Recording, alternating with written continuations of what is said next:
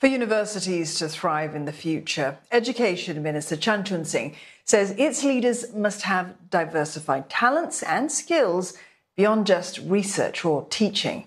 Institutes also need to provide lifelong learning opportunities and foster closer ties with industry partners. The conventional system of relying heavily on a stream of talent from pure academia or pure researchers or pure teaching staff is no longer adequate.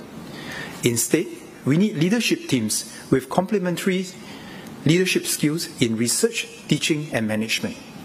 There must be multiple pathways of success within our ecosystem for staff across the tracks. Our universities must co-opt talent who can bridge academia and industry, deepen the links with the rest of the ecosystem, and validate academic research with real-world applications. Mr. Chan made the comments at a book launch which explores how higher education has evolved and succeeded, as well as recommendations for the future.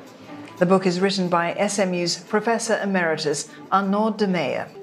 It draws insight from interviews that were done with industry leaders over the past 20 years, including education ministers and university presidents.